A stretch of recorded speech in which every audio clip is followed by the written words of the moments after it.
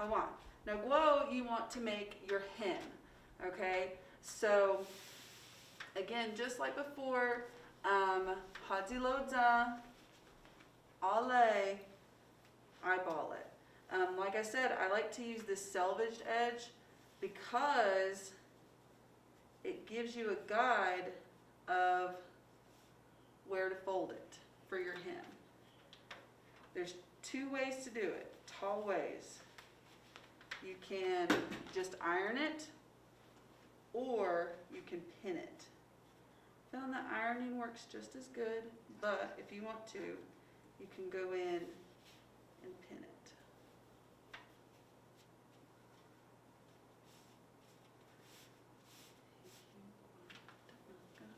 Higaluya.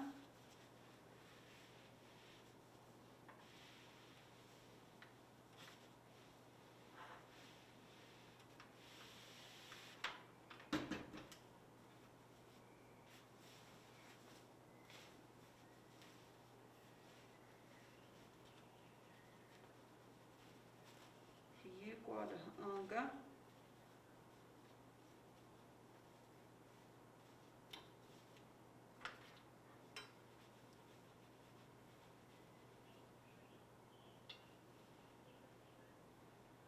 Hitesta, iron it. Hitesta.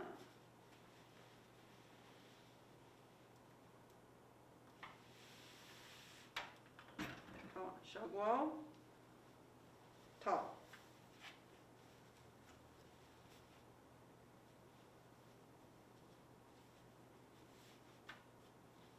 So it should just fold right over itself, because you want to be able to catch both sides with your machine. It should just fold right over.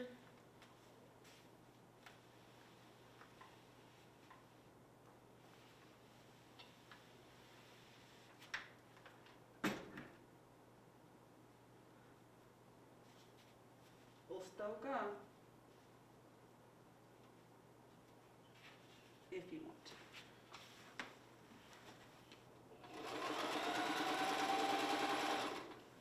So you're just creating your hem. So just keep kind of pulling the fabric and letting the machine pull it through.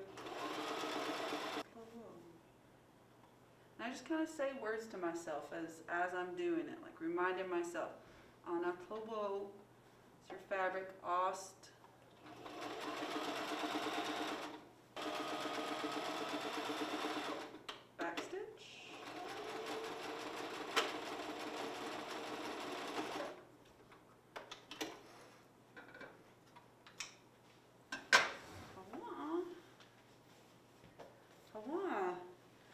Almost there.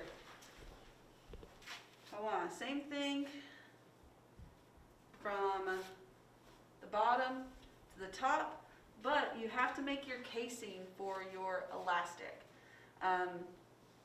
So you're going to do the same thing you did on the bottom, except this time you're going to go 1/2 inch.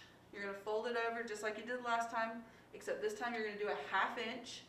And then when you fold it over again, instead of just kind of eyeballing it and getting it the same all the way around, you want to make sure that you do 1.5 inches if you've got 1 inch elastic. Okay, if you have 2 inch elastic or smaller, just take the size of your elastic. If it's 2 inch, if you like a really thick elastic, give yourself 2.5 inches of the fold over. Higaluya.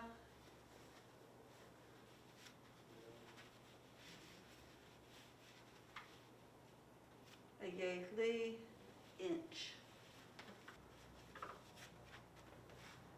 Hatsilotsa. Hatsilotsa. Hitesta. Hitesta. Hitesta. It's easy to want to add in little syllables here or there when you're used to saying certain words, but hitesta, iron it. Tasty, huh? Makes me laugh every time. Sounds like you're doing something tasty. Oh goodness, y'all. Don't mind me. But you can see how the word changes. You know, I'm telling you, all right, to iron it. Hitesta, you iron it. Zitestiha, I'm ironing. So you can see how the word kind of changes from one person to the other. You start noticing those changes, and it helps you to be able to talk about more people. Awan, no guo, show. Show, one more time. 1.5 inches.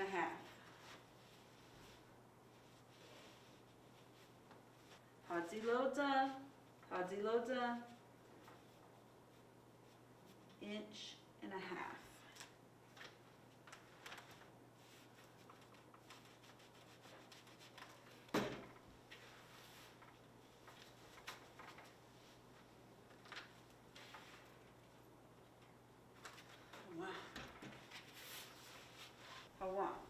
So you have your casing, okay, but you want to make sure that with your casing that you leave a little opening for your elastic to go in. So I take Yunky, a little needle, and I mark tall spots. Just about 1 inch. Maybe a little more if you want a little more wiggle room. Okay?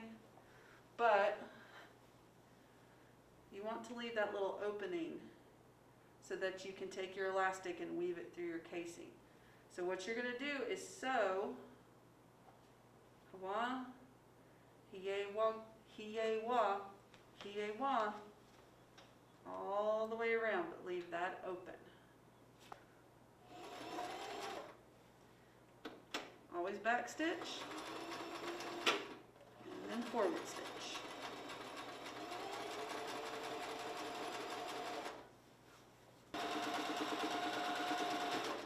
Come on, Hallelujah,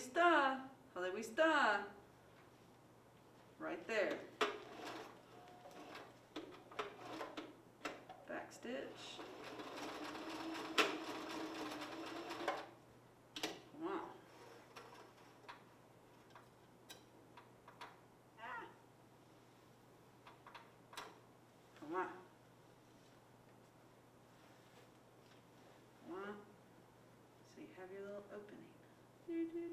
For your elastic. So you have your measurement for your waist for yourself or whoever you're making it for. Agwelusdi. I'm making it for my little girl, for my child. So her measurement, Toshko Nuk. But remember, the elastic is stretchy. So, since I don't have her here, I'm going to stretch it. Toshko Nuk, Toshko Shootle. Higaluya. Safety pin. So this is so you don't lose your elastic in your casing. Dilsdotvda, pin it through, okay? So find your opening. You're just going to take it through. So you can feel that safety pin in there. You're just going to pull it through. Anatlawo, Asti, Asti. So you also want to make sure that you don't pull this tail all the way through. You got to leave a little opening for it, or a little left, so that you have something to sew together. Lost my tail. So I tend to just try to hold one end as I'm working it through so that I don't pull it through and completely lose one end.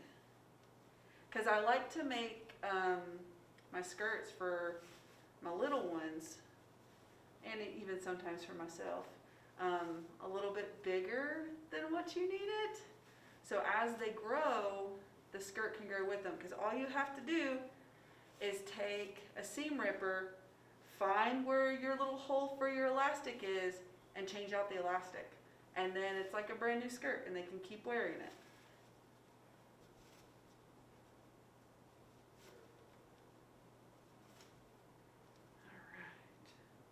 Alright. Haha, zishkoda. I am done. Come on.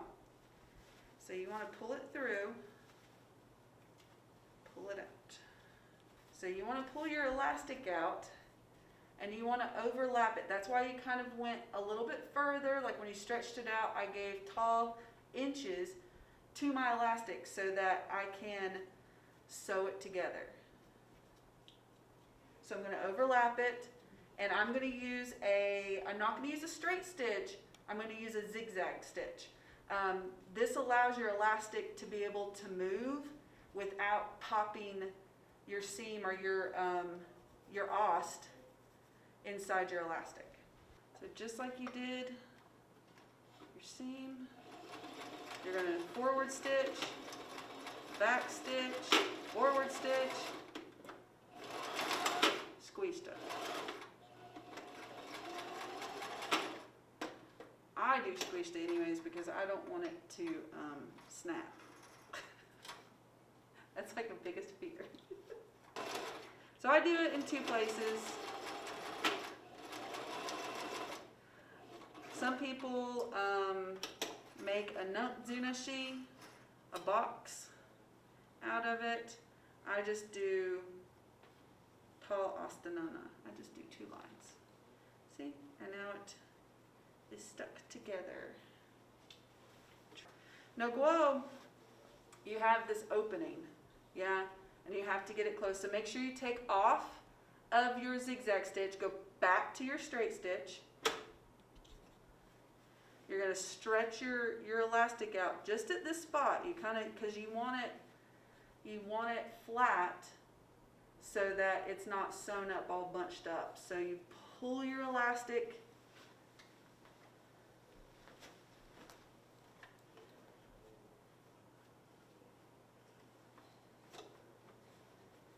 and then your straight line.